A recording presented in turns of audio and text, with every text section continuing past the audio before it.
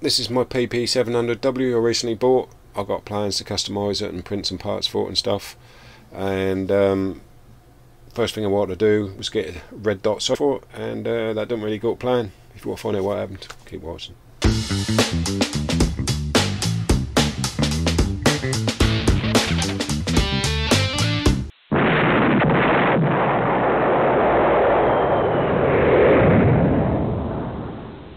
Okay, so there's my PP700W that I've wanted for ages. If you want to watch some other videos on our channel about how we customised DASs and we printed the same parts for another guy, one of our viewers. And great little gun. Great gun. I'm really looking forward to shooting it. At the minute, you know, the weather's bad and stuff, can't get out in the garden. So I'm going to get it all prepared. Now, first thing I thought, this has got is that 11mm dovetail DAS? I thought it said 12mm on the box. No, is that is 11mm? That's what I thought. No, 11mm dovetail sight mount. So I thought, right, okay. So I jumped online and I thought, right, no, DAS has got a Hawk Vantage, and you can't get one for less than 80 quid. Red dot, yeah, and that's nice and small, and that matched the gun great. And I've used it, and you can't mess with it. And but I couldn't justify 80 quid on a red dot, so they've gone up in price. Oh mate, everything has, you know. You done well getting that. You could get 60 quid, was it? Yeah, and that wasn't, you know, that long ago, was it really? No, 6 months. Anyway, so what happened was, now I knew that was you know, sort of budget bit of kit off eBay. Say no more. I said 11mm or 20mm, and had this little bracket on the bottom. I'll show it. There it is. That's called a 1x40 RD. It's got a red or green thing. It's got covers. You know, look good. That look good. It's got a shiny end on it. You know, it's got these covers come off alright. The adjustment don't feel quality at all. I don't know if that. Yeah. A little bit more. There you go.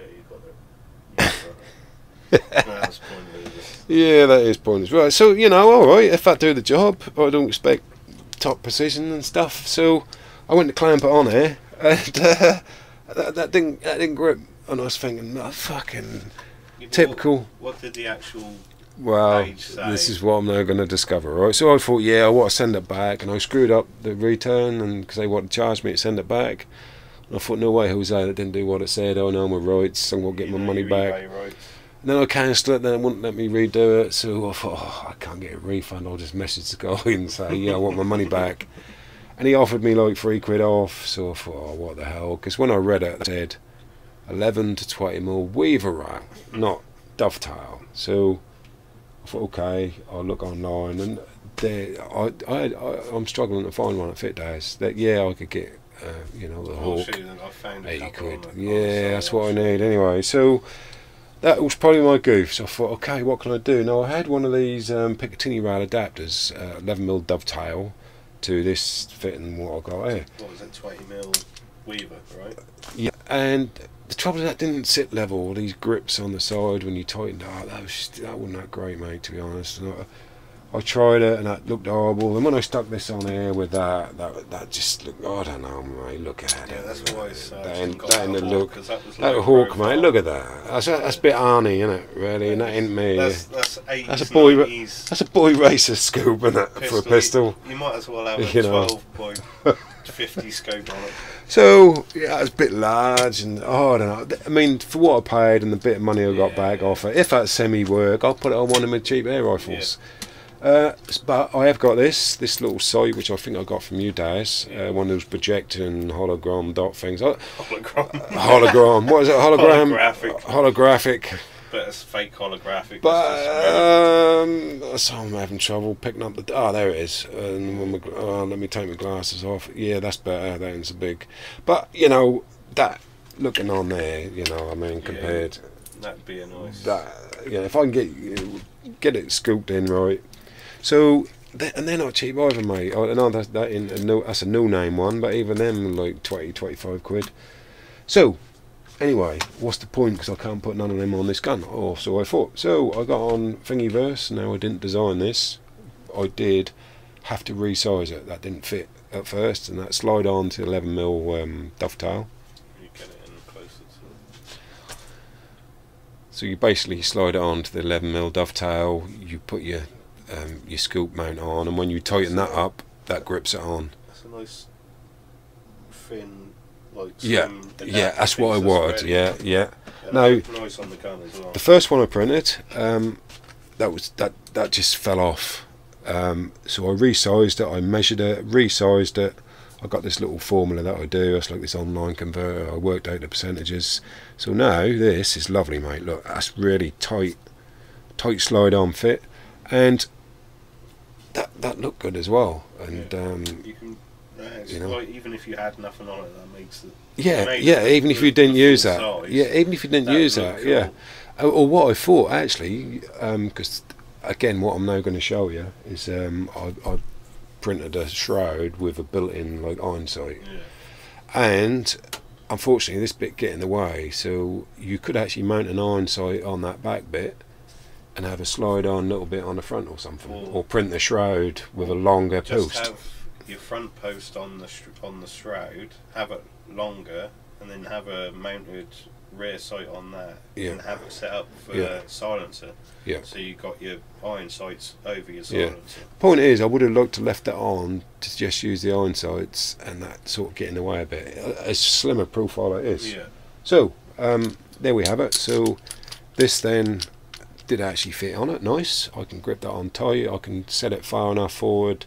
And I'm going to give it a go, Daz. To be honest, that don't look the greatest thing in the world. That probably isn't the greatest thing in the world. But for the money, I don't suppose I could complain. And that, I mean, that to me, that is for looks and cumbersomeness and all the rest. That, and you could probably still get a holster that will fit that gun. Yeah. So I think maybe I'll try this out. I'll try and get used to it. I've got to get used to using it. And the fact you can just still look through it. So yeah.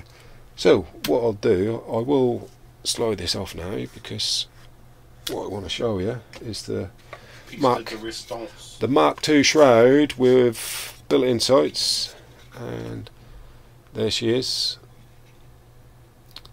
And a little bit of a goof on the pattern there. You can sort of see air in that gap there, but I don't know, that looked like that's part of the design. That ain't going to fall off. If you want to hold it up, I have put paint in the little recesses, which took a lot of doing. That kept drying up with a hole in it, so I had to put some PVA with the paint to thicken it up, and that works. Good old Norwich City colours. That's the brightest paint I had that stood out. Yeah, I'll bring my glow in the dark stuff. So here we go. Now, as we speak, I have got this bottom bit printing like I've done for Daz. And as we speak, that's probably the only PP700W with iron sights on it. Built on to the onto the thing. Now, I don't know if you could get some sort of sight view down that, Daz. Right, that's empty, but I'm just going to cock it just so you get there. Yeah. Look, yeah, so you got. Yeah, there's your sight picture. Yeah. So can't wait for the bot. I doubt we've got time. I'll have to finish this video. So I still print it. I'm going to check on it in a minute. So that's my shroud piece. There was, because I had to print it with support, that ran all the way up, and I had to pluck it off. Now it come up quite cleanly, but there are some little sharp. Tree support on it? I didn't. That just done it all the way up, mate. So I will have to do that, mate. I'll try that on the next one, because I probably will print another one. So much time and filament. Yeah, I know, mate. But I'm happy how it come out. So I might have to, once I get that adapter, the guy posted today, I got an adapter on order off that website that you got. The one I got. T-Rob, yeah. T something Rob. T-Rob, TR Rob. I might have to sand this down lengthwise to get that below the silencer thing, so I can adjust that. Got the shroud on its way, so on the next video, hopefully I'll have this sort of pretty much ready to shoot. That was another thing that I had in the back of my mind when we were going to do our little buying guns video. Yeah. I had a look out for a nice little compact tripod to put on the thing you printed for mine. Yeah. So I could have like a nice little tripod. base for it as well. Or bipod, should I say? I don't want a tripod or what, a bipod. Yeah, I think if I do this again, Daz, if I just print this a little bit higher, that'll work with that rail on, because I like the look of that as well. That look nice, doesn't it, on there? Perhaps make it a bit longer to fit the whole thing, maybe. You'll have to just do some math and figure out your front and rear posts so you can run rails and silencers and all sorts. Yeah. So I think there'll be a Mark II shroud with the iron sights redesigned a bit to bear this in mind. I'll sort it out. Or do you put it all in one and slide it on from the front? Well, I was just going to make you print something really. No, well, I was thinking you don't have to print this whole shroud if you didn't want that. If you didn't want the look of it, you could just print 2 separate rings, maybe even joined with a little thin bit to keep the distance, or just make it clip tight on, and something to keep it level with that slot. That slot, pretty much, keep that. Yeah. I got that down to that measurement. I got that perfect. Got 1,000 finger on that. They just lock down. They do. They lock that together. Yeah. So can't wait that to finish. I'll try that a bit later tonight. I'll get that done for the next video. Hopefully get the sights working and sighted in, and maybe do a demo. The silencer power test. So we'll figure that out.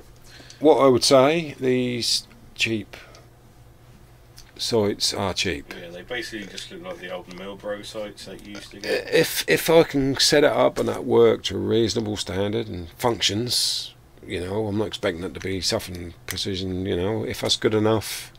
But that definitely looks better on a rifle. Yeah, for the money, that might be alright for a rifle. Say nothing's cheap now. If it work, maybe, hopefully. So I'll try and set it up. Perhaps show a video, like you say, Daz, get that camera mount set up and stuff. And thanks for watching. See you soon.